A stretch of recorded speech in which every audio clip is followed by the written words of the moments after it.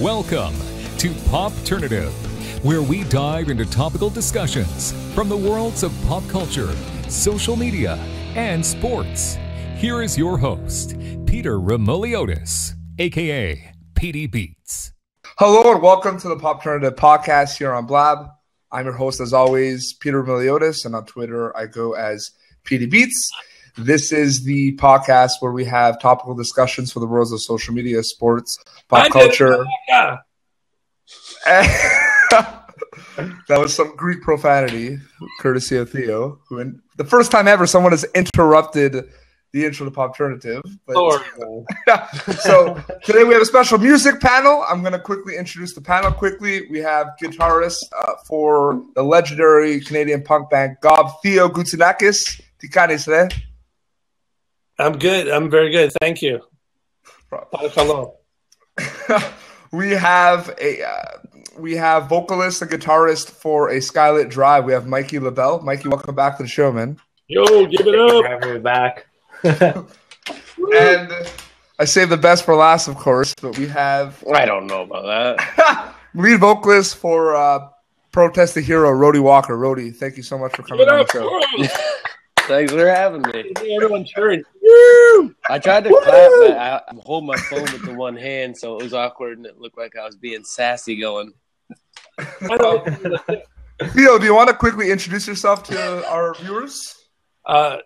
In New York, I'm Theo from Gob. How the fuck you guys doing? Great. Mikey, you want to give a little intro? Yeah, man. Michael Labelle from Skylit Drive. Proud to represent Canada. Well, everyone else here is Canadian. Right. I forget about this.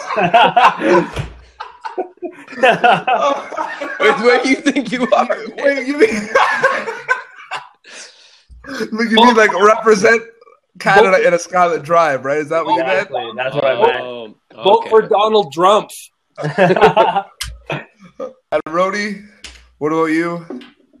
My name's Rody. That's I don't know. What have I got myself into today, man?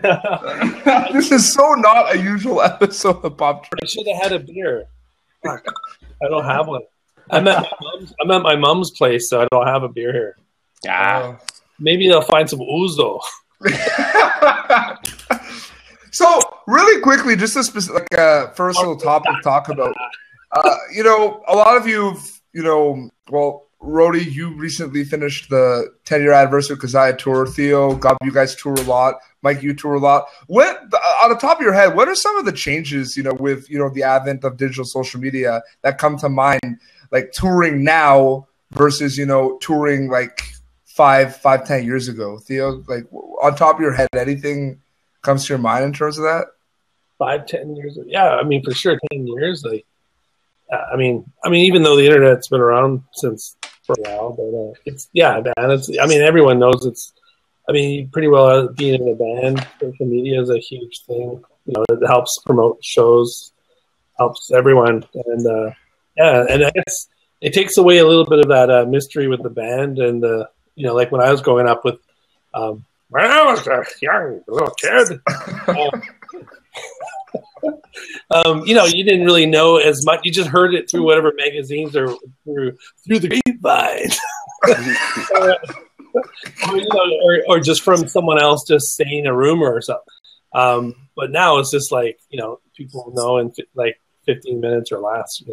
Yeah, the instantaneous aspect too, Rody. Like everything's so quick, right?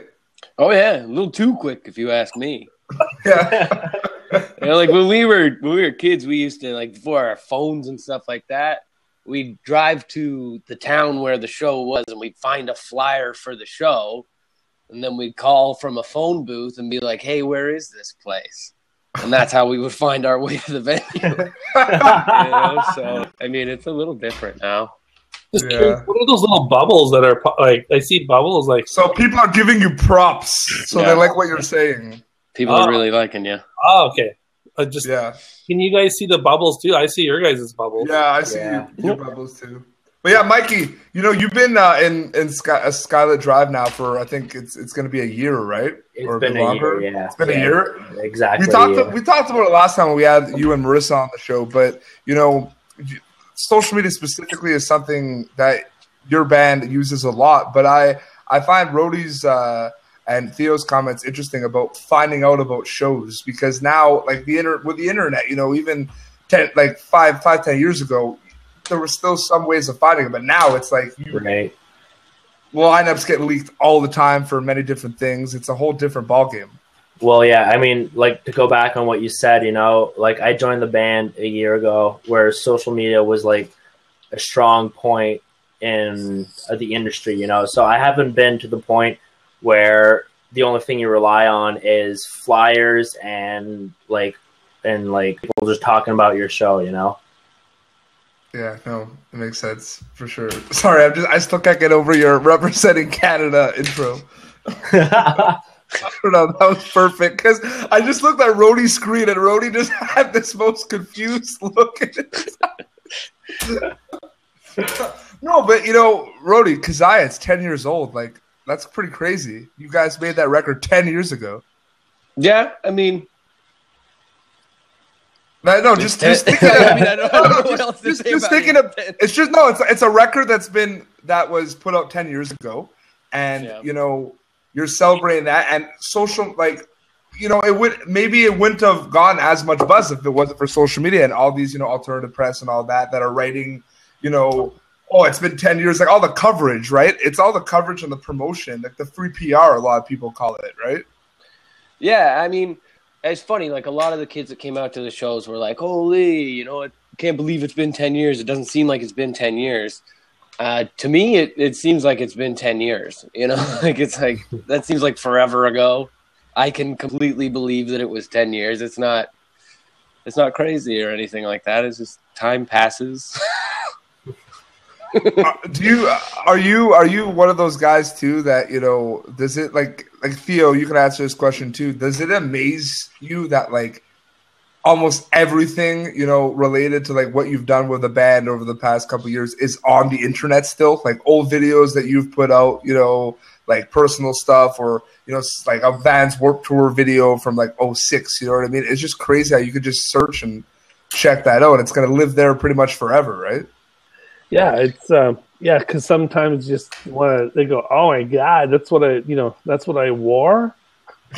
Like, yeah, we've been doing videos now like 21 years, I guess. So it's been since our first record came out, so it's been a while.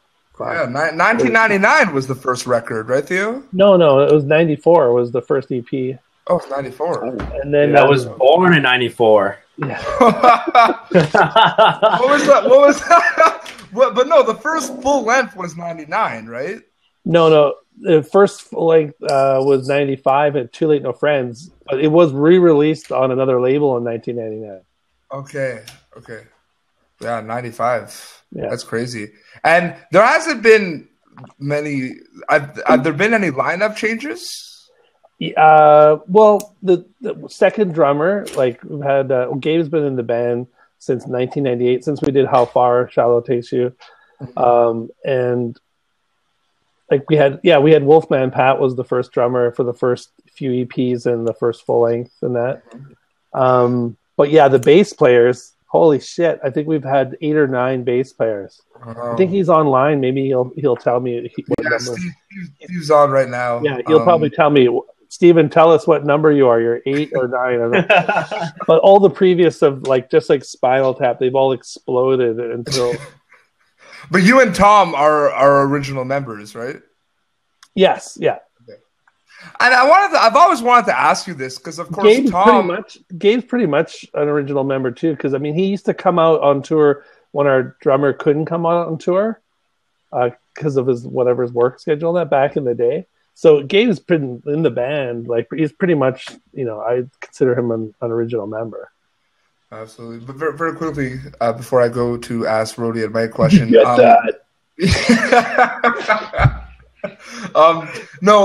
me come in there into your interweb. No, I just wanted to ask you, I'm sure people ask you this a lot, but like Tom playing in Sum 41 for the past couple of years too. Is that something? How does that affect or not affect Gob and their schedule? Like, do you work around that schedule? Everything up? No, it doesn't fuck everything up. We were actually in between records and stuff when he was touring with and starting. I think he started in 2006. Mm-hmm. But yeah, there's been stuff where like when we got shows offered as they're on tour and stuff. So yeah, because he's also advertised as like a current member of Sum 41. It's not he wasn't it for the first bit, but then I guess because sometimes when you do certain shows and certain tours, like you're not, the tour isn't as good as you hoped it would. Everyone else got paid. Maybe the band's not getting paid as much. Mm-hmm. So he was getting paid as a player, like an amount. So I guess they figured to pay him as a regular member, like so that he'd get less. Well, I find it funny too because he's still like Brown Sound's back in the band. You guys know what I'm talking about. Oh yeah. He's still better to in the hire band, a member though. than pay a musician to play for you.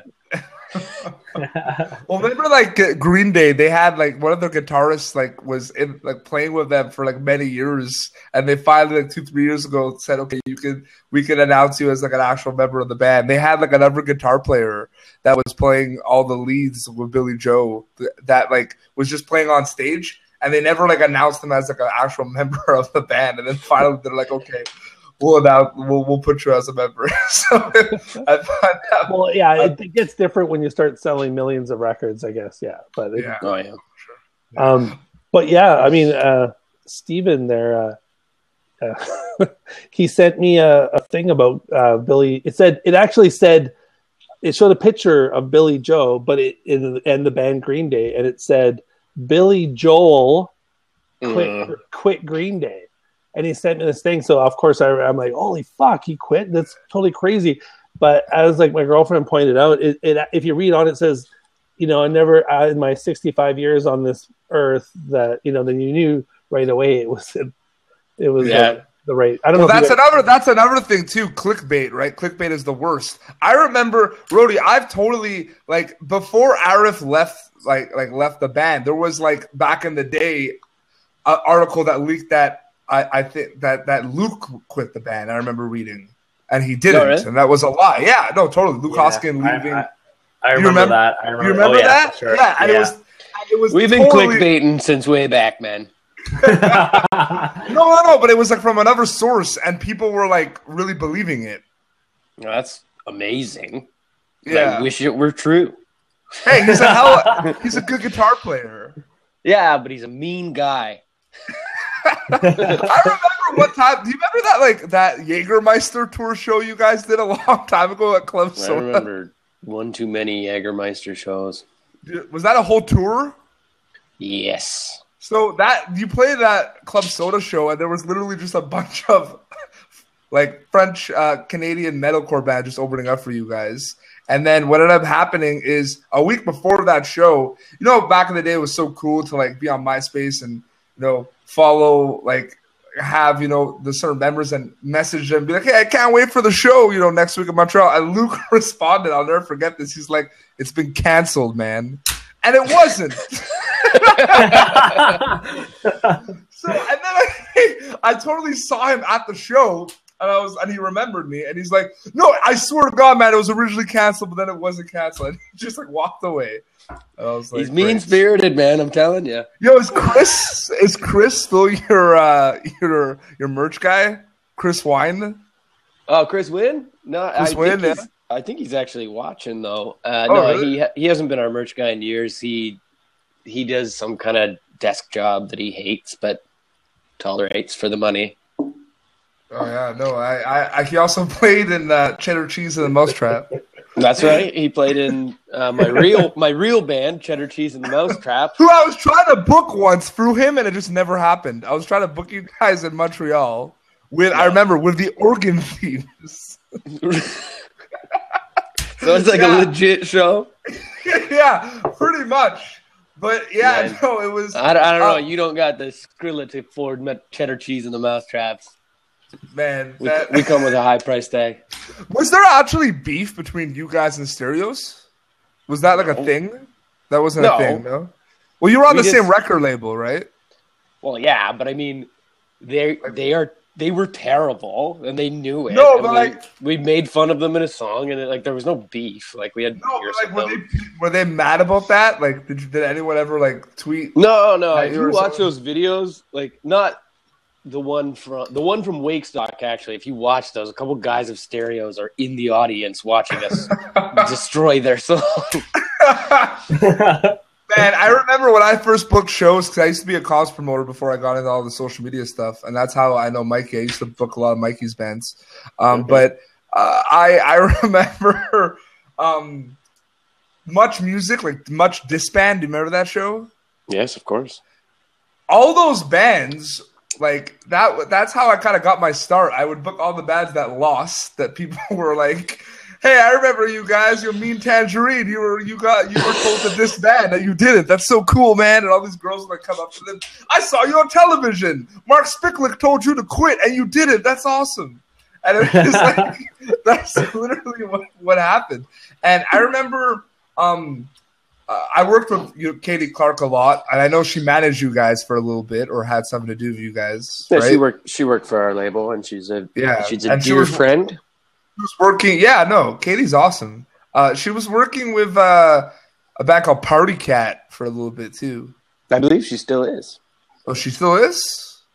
I'm not sure because she was doing some other stuff too. I think with Deadmau5 or I think she's dating the guitarist in the band, and I think she is. She's dating Steve Sapp. She's dating Steve Sapp, but I don't think she's still managing Party Cat anymore. I think she has other stuff.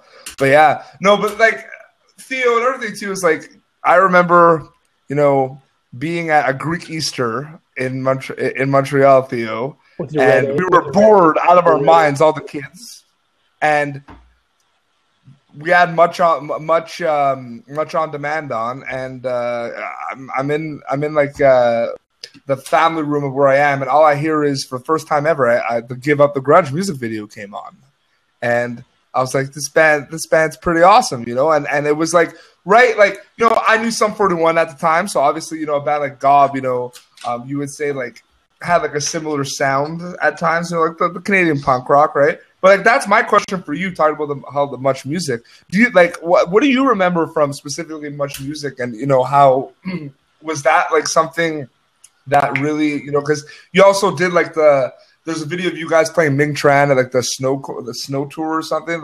Much Music, I'm sure, really elevated and helped your band, right, Theo?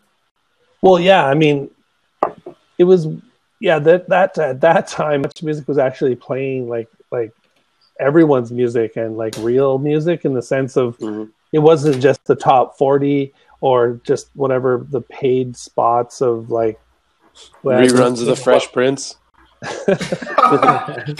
Yeah, it was actually you would see other it'd be rad, you'd see you'd see Slash whatever walk in and talk and whatever, then they show a hip hop video, or then you would see someone from a punk band, and then it was always just it was kind of unique and fresh because it was it was real, and then now it's more just how and I remember Americans seeing our Much Music and saying, I remember when our MTV used to be wait, it's not even like that anymore. It's so homogenized and programmed and just all it's and that's what it's now. It's more just it's more what's hot, what's more hot and who's trending and this, and it's more like that. It's just, I mean, as us having a video first time on Much Music, we did it was a minute and 34-second video, and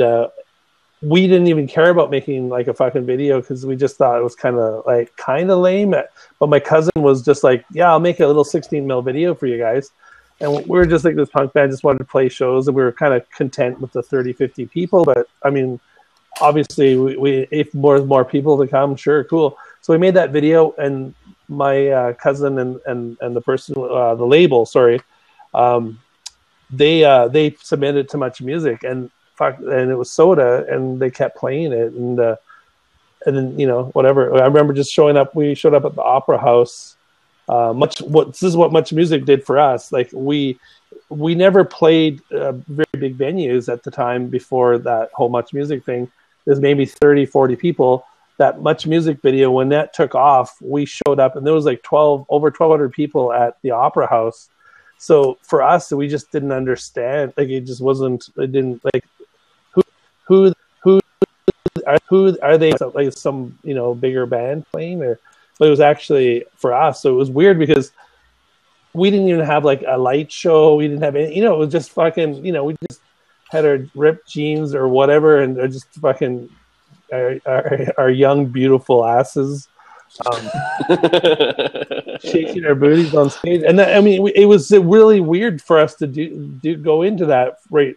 But it was fun because it was there was more people, and people were like more into it, and they knew and they obviously knew more songs and stuff, and it was cool. And for sure, Much Music sort of, it was like like that opened the doors for us. Like it was the biggest friggin' like I guess internet radio station I guess in the world at the time. That was like the main thing to watch. Like when you go home, you didn't go online or whatever back then. It was just like you watch TV, or you set the VCR to record shows and stuff like that, because you would be stoked to see what was up, and you knew that it would repeat every 6 or 8 hours or whatever.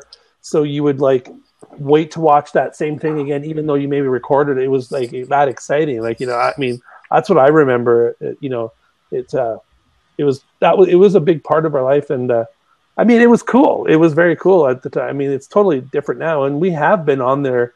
I mean, in the past few years ago, I don't even remember when the last time when they had us, but it's totally different. Like, it's totally different. Yeah. And Rody, you guys had a lot of success on Much Music a lot. What do you think it was? I've always wanted to ask you, what do you think it was specifically like when Fortress came out? Because one could argue when Fortress came out, that was when it all started for you guys. Like a lot, like I mean, Kazaya was Uncalculated Sound. Like people knew about that, but I think you can make an argument that your popularity maybe like peaked a little when Fortress came out, correct? I mean, I guess so.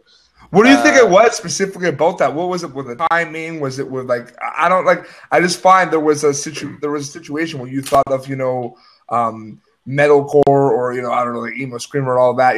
Protest Hero was like the public eye. You know what I mean in terms of that.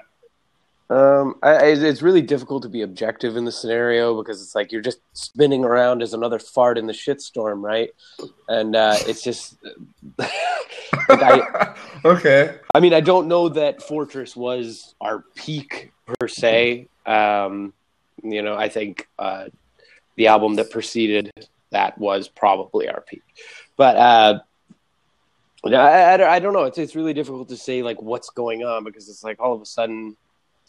You're just. I've really lost my train of thought. Sorry, I was waving.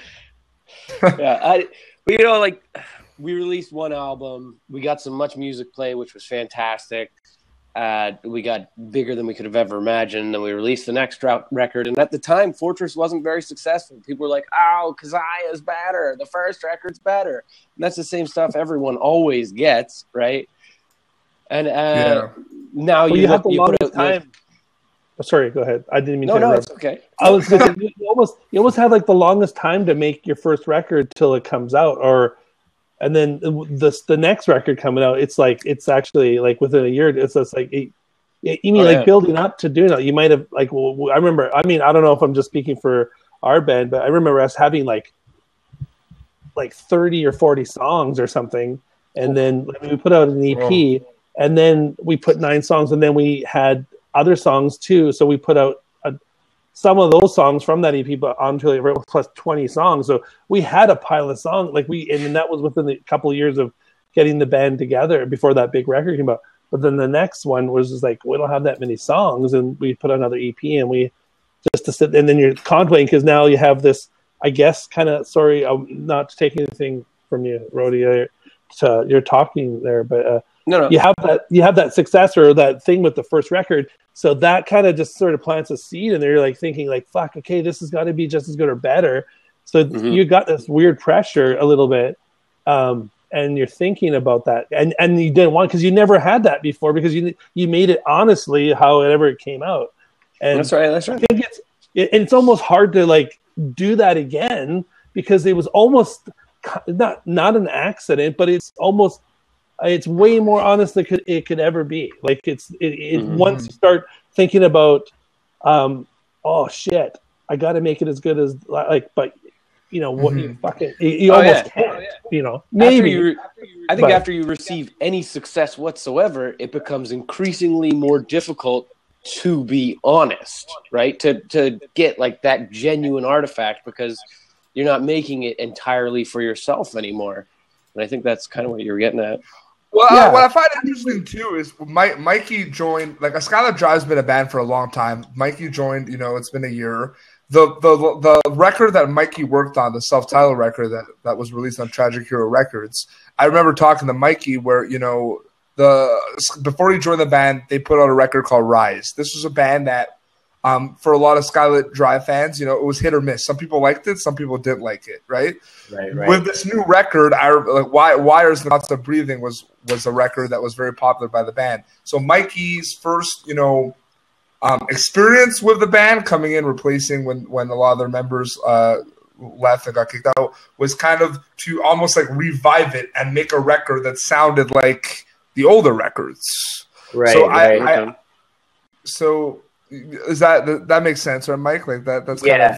I mean, like when we were writing the record, we wanted to like incorporate like every aspect of every album, because like we kept having people on Twitter and Instagram and stuff like that, you know, saying like make a record that sounds like Wires, or a record that sounds like Rise, or, you know. So we try to write everything around everything that has been like released so far.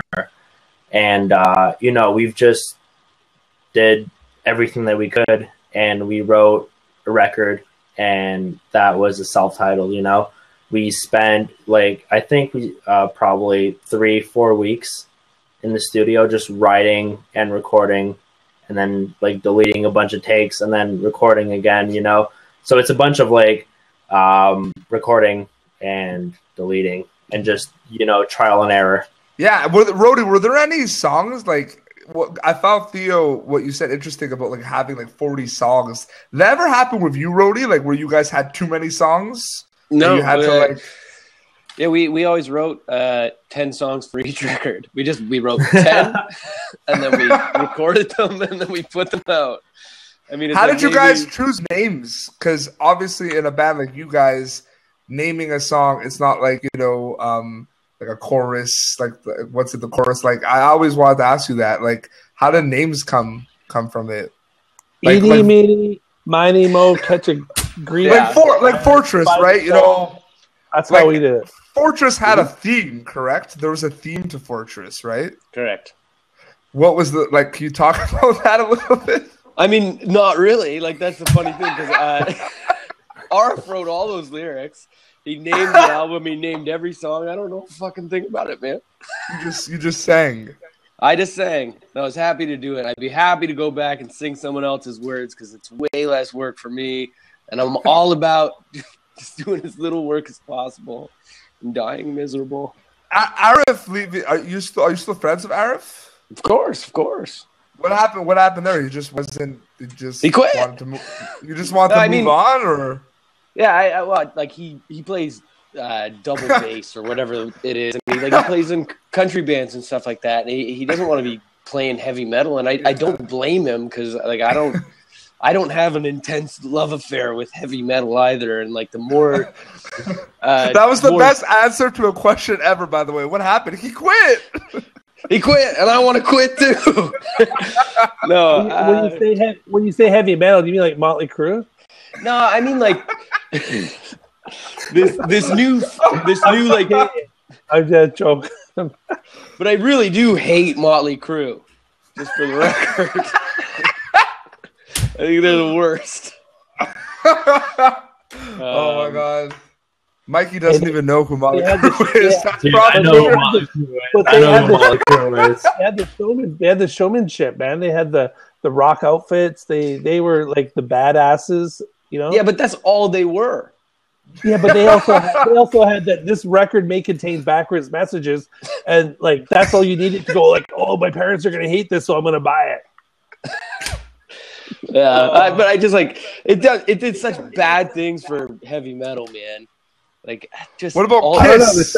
Come on, shout out to that. Kiss was like a Motley Crue with Kiss was like a Motley Crue with makeup. Pretty much. I mean, Kiss is a really good pragmatic business band. I mean, at least Gene Simmons is. I don't know if they're a great band. Sorry, I've had a couple too many beers. I'm talking shit, and He quit. He quit. I want to quit. He quit. Oh yeah, well, tell me what you think of Nickelback. Okay, I like Nickelback, and I don't care. I've said this before. I'm not saying it because he's had beers. I just want to know what. I just want to hear it because instead of me just putting my foot in my mouth all the time. Yeah, I mean, I don't like Nickelback. Theo, you kind of just plugged in one of your albums, by the way, which I think is pretty funny. Foot and Mouth Disease. So that was pretty clever of you. That wasn't. No, you did that on purpose. You did it on purpose. Another thing I wanted to talk about, which I think pretty cool, Rody. Just hold on. I just want to say, just so this about the 40 songs and all that. Yeah. Remember the reason why we wrote a whole bunch of songs, and we had like a democratic process in the band where we chose the songs we liked. It didn't matter if it was Tom or me writing it. We kind of like wrote. And we just try to make a good record so that when someone listened to the whole thing, because most people like a couple songs off it or three, but unless they're into the band and love it, then they listen to the whole thing. But you know how nowadays, but we try like to have more songs or like, you know, like a cornucopia basket of songs, you know, bring it in and just sort of like select the ones. Okay, this is the ones we want. So all those songs that you've heard on all our records, we chose them, so it's our fault. I was trying to wonder where you were going with all that. No, because I wanted to say it earlier, but I didn't want to cut off Rody from talking. So, but I just wanted to cut you off. No. Thanks. What I was gonna say too is, Rody, I won't even be surprised if you don't even know this, but "Bury the Hatchet" was on Guitar Hero. I did know that. It was on a DLC package, right? Yeah. And Theo, you guys had some songs in the NHL video games, which I think is one of the coolest things ever. Yeah, they had. Yeah, you had "O.Ellen" and "I Hear You Calling." We had Madden football. We had "Give Up the Grudges" and Madden football too. Oh, okay. So that's my question too. Everyone's like, "Oh, football, whatever." Hockey, but hockey was the best one for sure. Yeah, we were in there for a few years. We had some songs. I actually got to go to EA and mix a couple of the demo songs. Oh, that's awesome. Yeah, that was pretty sick. Especially walking out of there with a stack 20 video games. Like, there you go. I always find it cool. The reason I brought that up is because most of my music that I discovered was through video games. Like, I'd play like Tony Hawk, and I'd be like, "Yo, that sounds awesome," and you know, like. And that is a really cool way, I find, of discovering music, right? And with social media, it's easier now, Rody, to like be like, just in case it's not labeled anywhere, it's easy to be like, oh, cool, sweet, what's that song? And then you Google it. Oh, cool, it's "Bury the Hatchet." You know what I mean? I find it's a unique, cool way. And Mike, you can chime in too. Isn't that like a cool way of finding music, like through video games? Like, it's something you wouldn't think of. Of course. I mean, like Guitar Hero and like Rock Band and stuff like that. You know, like there's a bunch of bands that I haven't even heard of, and I've discovered through those video games. You know. Mm-hmm. And I remember, Theo, it was the coolest thing. It was NHL 2002, I believe, with Mario Lemieux on the cover, and it was like "I Hear You Calling" or "O.Ellen" was on it, and it was the song that was used like when you would start a game. There would be like a really cool video of like Mario Lemieux like going down and scoring like the coolest breakaway, and it looked so good. And then when he played the game, it did not look anything like that. It looked like the graphics weren't even as good, right? But like, that was as cool as we got. Yeah, but like I hear you, Colin was on that, and that must be like No, that must have been a pretty cool. Oh, It must have been a cool dude. feeling to be like, I like Rody too. Wow, it must be a pretty cool feeling for someone to be like screwing up like our song on Guitar Hero right now. You know what I mean? Like,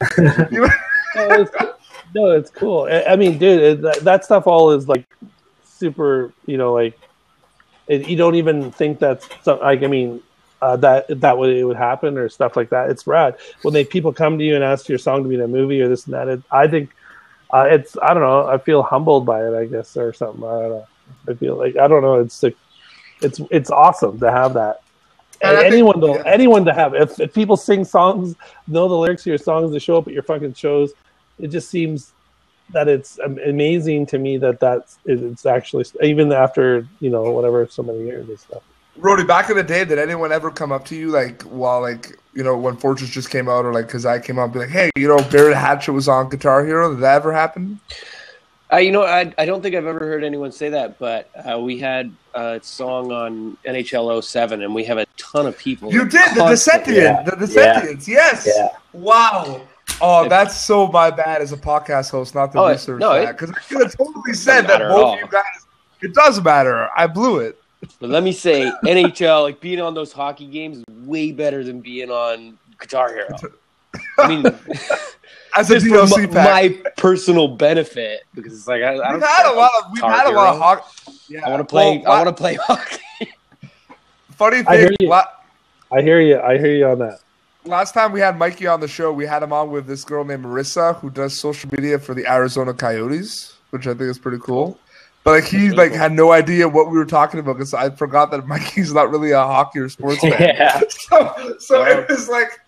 But it was interesting to have kind of like because it was both social media, so it was interesting to see kind of like the two sides of how people use it and like how you could relate it, which was pretty cool. But another thing I wanted to talk about too is you got the Protest Hero did a whole crowdfunding campaign for one of your records. Yeah, I told you yesterday that I was going to talk about that. You did tell me this. You prefaced me. That's a love-hate thing. Like some people are like that, like crowdfunding, and there are some people that don't like crowdfunding, right? It's been associated with a lot of different things. It's been associated with bands being quote unquote lazy or kind of taking advantage. Obviously, because you guys went with it, you were for it, right? But like, do you see where people come from when they were kind of against it? I mean, of course I do. Like, I understand that perspective. People say, "Oh, you're begging for cash and stuff like that." And yeah, I guess you are, but I honestly think that it's an honest exchange. Yeah, people realize that it actually doesn't cost like $5 to record an album. No, absolutely. Yeah. I mean, fuck, it's like and you can make cheaper records now, doing it, and that is, and my band, I've been recording and mixing, like doing it, so that kind of sucks that I have to do more work now. Fuck. Yeah. No, but yeah, like it is like you're saying that we've never used the crowdfunding yet, but we have talked about it, and we think it's a great thing because. It's like it's also giving the people, I think, a chance to be part of it, like making that record successful. Or it's like it's a kind of a unity, like everyone coming together to help out. We're at a stage now where I don't think you need labels, like at all. Like you can yourself, right? Yeah, like at all. That's why I don't. That's the beauty of the digital era. That's the beauty of all the social media. Like when you're having a show, you just put it on Facebook.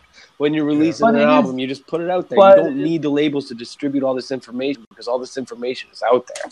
Yeah. But it is nice to have, like, if you have an independent label or someone that can do the PR and a little bit of work of just setting up the record and stuff like that, because there is a lot of work involved. I mean, you can just get it out to your fans, but I mean, ideally, it is kind of cool still to have a little bit of that burden lifted off and have a team behind you and work with music. I mean, I still like that. I don't know if that's part of the old school of me or whatever, but I still like the team of people.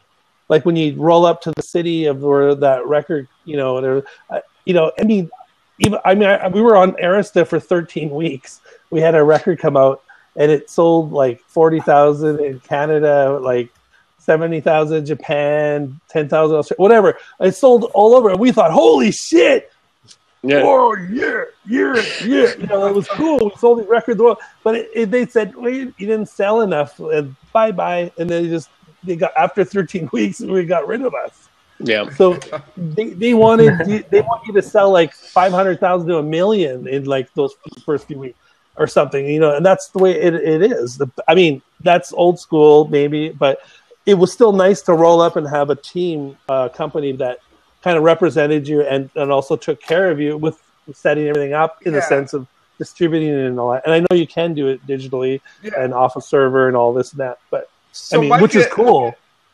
Yeah, Mikey and I have friends in a band called Vesuvius that just recently got signed to a label called Tragic Hero Records. And what I find about that too is, Mikey, you think like that's a small label, right? It's small, and the fact of the matter is, depending like what they're offering, you know, Vesuvius or like a Skylar Drive or other bands. And like if they're taking like a big cut of percentages or something, there might be a situation where you can go to like maybe a smaller label and, you know, negotiate something else. And like Rody says, use the power of the internet and boom, get your record out there, right? Right. Like it doesn't have to be a whole big like all these like bands going Rody to like Rise Records and Hopeless and Fearless and all that. I think that's kind of abolished in this day and age. You don't need that. You know what I mean? Like it's. Yeah, you definitely don't. I mean, you could do it all on your own, you know, but just the extra push. I mean, you're already writing the songs, you're already recording the songs, and you're like putting so much like time into like, you know, the songwriting and everything, making sure that the song is perfect, and you want it to be like distributed worldwide as much as you can, you know. So I mean, that's where the labels come in play, and whether, you know, it could be a small label or medium size or like Warner Brothers or, you know, like one of the bigger labels, you know, like they're obviously going to try and push your product, right? Because they invested time and money into your band, so they're going to try and push your product. So I mean, you know, whether it being a smaller label or a higher label or you being on yourself, you know, you're always going to try to find the extra help into pushing your product. And also, too, like to talk a little bit about what Michelle was saying, I go on top. It was like, I don't know if you guys, and I'm sure you did this, like if a record came out and then a band you liked, SST Records or Fat Records or whatever, or Epitaph, like you would kind of check out what other bands were on those labels, right? Oh, for sure, yeah. So. Sure. That was the kind of, I mean, I know I'm throwing it back to that old school thing when we're talking about the label, but that was the kind of cool thing when you had a label that sort of had the same genre or like something similar to like sort of like a gang or whatever you had you're associated with. And that was the kind of, that's cool if you had a cool label that you're on. That was amazing about labels. Like Fat Records and Epitaph changed my life. Yeah. Maybe the person that had those Punkorama comps. Just like me, network records, like Sarah McLachlan, like totally changed my life. Rody, remember that interview that George Stravopoulos did with you when you like? Too old? There was an interview where like you like were skipping school, and, like you just started in the band. Yeah, I don't know if started in the band, but it was my 18th birthday. I was skipping school. Of course, I was skipping school, motherfucker. Wait, what was that? How like because you were 18, right? That was it when a Calculate Sound came out? I don't know when it was. It was like 2003 or 4 or something. That was isn't it pretty funny looking back? That's awful. Like, he interviewed you like that. that. I see that pop up. Someone posted on my Facebook. It's like, oh, why am I gonna want to watch this? Like. It's embarrassing. It's embarrassing. I bet you'd rather watch that than the great Much Music video interview with Matt Babel. Yeah, Theo's eyes just popped up like, what? I want to know about this interview. What happened? We have a Rody. We have a question. Somebody has a question for you. Yeah. Actually. True. So it says Rody, do you think the Pacific Myth subscription series is succeeding like you had hoped? Is it selling more than you think of the traditional release for people to buy? Because when it first came out, I thought it was a genius idea. So I'm wondering if it was a genius as it sounded. LOL. I don't know if it's genius. It suffers from the same pitfalls as that Tidal music service, is that it's like a subscription-based thing that is so specific that you're not going to reach a wider audience, right? You're going to only reach your audience. So it has been very successful in that, you know, like we put out an EP and a lot of people have enjoyed it. But it has not done anything in the way of growing our band, which you always want to do with new music. But, you know, this is kind of just an interim EP, and it's been a really fun experiment. It's not something that I think we would ever do again. I hope that made sense to someone. Yeah. So you just finished because anniversary tour. You guys are recording some stuff now. What's happening with Protest Hero for the spring and the summer, like that you know of? Because I'm sure a lot of things happen out of the blue. We're right? doing some festivals in the UK, a tour with Between the Buried and Me in Europe, and we're doing an Asia tour, Japan, Singapore, and China and stuff. And I'm getting married in June, and congratulations! Thank you. Congrats, man! No, seriously, congrats. And then That's awesome. and then I'm gonna quit the band, and I'm gonna just do nothing for the rest of my life, live off Joe Fresh money. You know, you say that like I'm gonna quit the band, but like I feel like is that something you're like? Are you just joking, or is that something that might happen? I don't know. No, I think the truth is, I'm gonna ride this wave of mediocrity well into my old age, and I'm gonna joke about quitting it the entire time. Theo, Steven was telling me that because I'm in Ottawa now, and I did some social media work for Chris and Mavericks as well, and you played there a couple of times. Are you guys gonna be touring soon, or is that in the works? Yeah, we're actually doing. I think the only 4 shows this year we have planned. Hopefully, we'll be writing a record. But we're doing 3 shows with the Offspring. Like it's. Damn, we're doing that's awesome. March 23rd, 24th, and 25th, which is Saskatoon, Edmonton, and Calgary. So I think one of the shows is sold. Calgary show sold out, not because of us though, but. Are you like is it you and Offspring? In case they wanted, there's someone from Calgary. They want. Is it you and Offspring, or is there other bands? There's another band playing too. I think it's actually some of the shows. I think it's just us and Offspring, and then there's I think 1 or 2 of the shows. There's a band called Pigeon Park from Vancouver. I don't really know them, but I don't know I don't know the band. I don't know. I don't even know. That's really cool though. That's awesome. But any chance of doing like an Ontario Quebec tour again, like coming to Matt? Because I want to party with you next time you're in Matt. We're doing Medicine Hat. That's close. We're doing the Medicine Hat on the 21st, like a little warm up show, and then so it's just those 4 shows. But Toronto and Quebec, or Ontario, Quebec. I mean, maybe you never know. It could happen. We could get like a call. They asked us to come for the Warp Tour last summer, but Tom was like on his honeymoon in Paris, or going to Paris at that time, so we couldn't do that Toronto Warp Tour thing they asked us to do. So, I mean, we played the Warp Tour in like 99, 2000, 2001, 2002.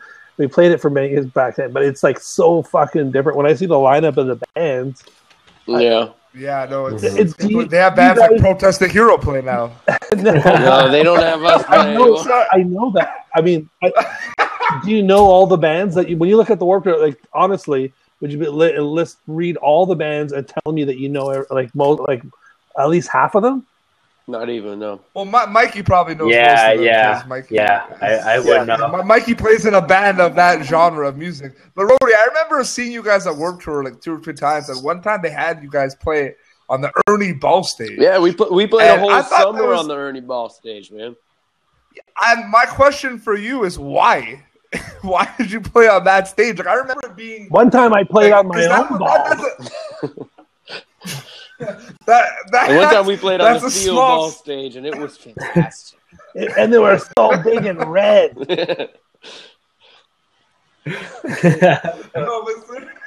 No, but that's a smaller stage, and they had you play that. No, and that's almost Theo. When did you hear that? No, where did you hear that?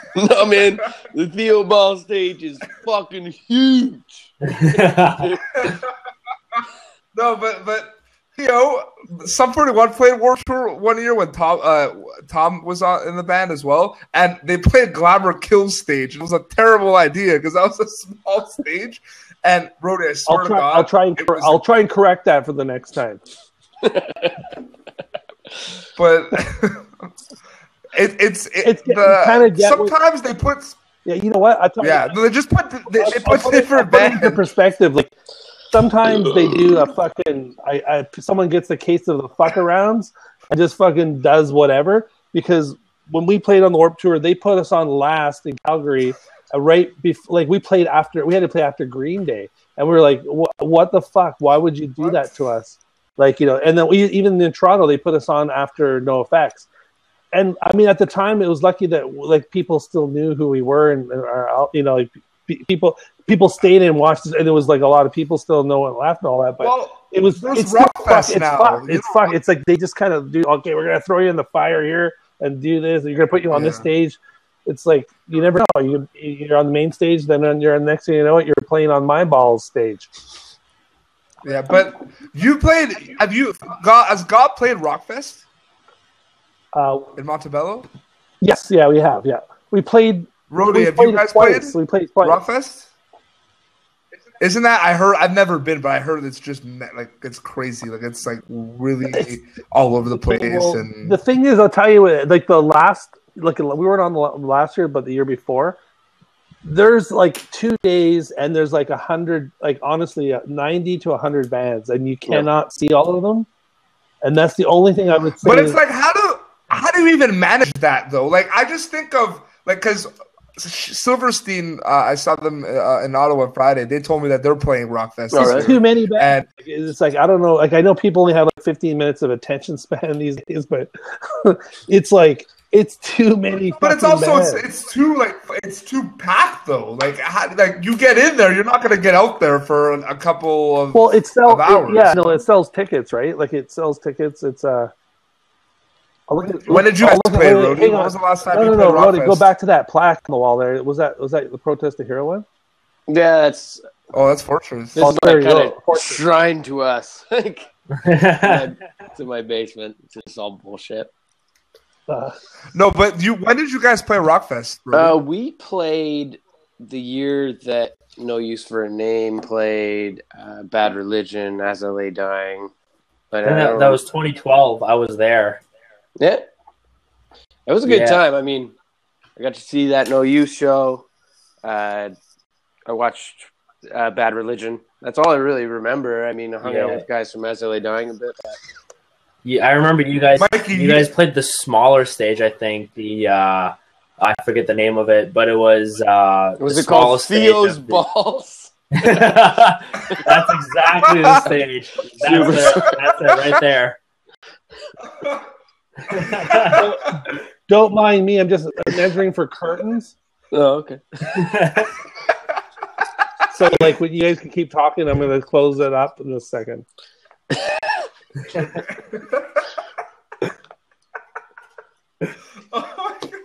Okay, I was really wondering what he was doing with the mesh ring. No, we have confirmation down here in the comments. that Theo's balls are quite large. and red. The people who usually watch Popternative, this is so not like Mikey. You've been on the show before. This is so not like usual episodes. No. That people are going to check it out and be like, "What is?" Oh, that's good. Oh, good. Then someone's gonna watch it then. No, but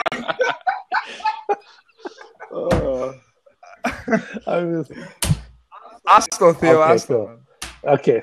Hey Theo, Hey, how do I make my how do I make people like me more? I'll like you. Oh, there you go. I'll Okay. give you some likes here. I mean, I know that it's mine's not. I mean, like Peter's is only 73 right now, and mine's holy shit, it's going up. Here, we'll get you going That's here. all I'll you give have you- to say. I thought you were like just in Holy general, shit, like Peter. How do you Are make you guys people just like hitting your own buttons? Is that what's? How do you guys get them Yeah. so high? You like yourself. Actually, I was hitting your guys' buttons. Can you see? Oh my god! I'm hitting them. And now we're hitting you, bro. Oh, look at that! Oh, fuck. Oh, look at that! So Rody, my name Bravo. PD Beats. Actually, Rody, I forgot to tell you this, but PD Beats. that was my DJ name in CJ, and I had a metal radio show. And Bone Marrow, the beginning was like my intro to my show. It's pretty cool. That's very interesting. It was like 10 seconds of Bone Marrow at the beginning. That really cool, like cool vibey with like that the girl kind of like singing a little bit. The Tubian throat singing. Like, Yeah, and it made for a cool intro though. Like that in the background, it's like now it's time for my show. It was like a metal music show, so it was called the Mosh Block. So it was like now the Mosh Block with PD Beats. how was Beaver Fest for you guys? You remember that? That's right. I remember we ran into you in the mini or in the vehicle there. Right, we were Yeah. contemplating. You guys were going to the airport, or no, I remember that. I was actually going to talk about it earlier, and then We got my sidetracked. microphone wasn't working, and Ah. and it was because you know. Right. No, it's. I'm just joking. But anyway, the Beaver Fest was apparently it was.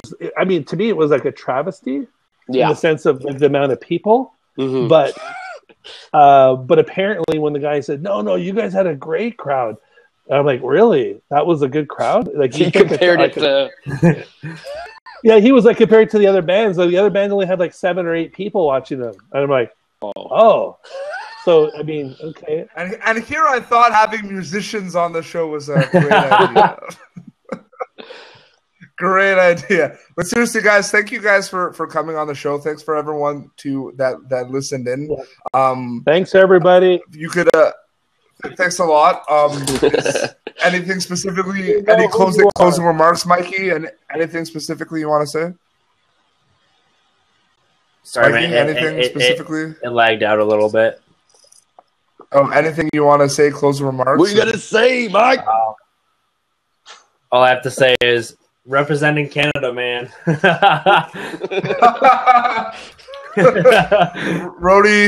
Rody, Theo, thank you guys so much for coming. I don't get to really say appreciate anything. it. Yeah. Yeah, Theo, closing remarks. Yeah. I want Donald Trump to change his name back to Donald Trump.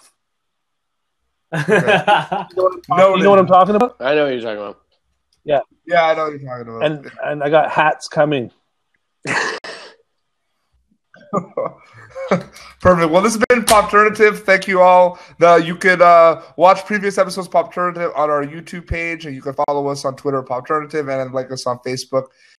Thank you for tuning in to Popternative. Make sure to check out our past episodes of Popternative on YouTube. Be sure to like Popternative on Facebook and follow us on Twitter.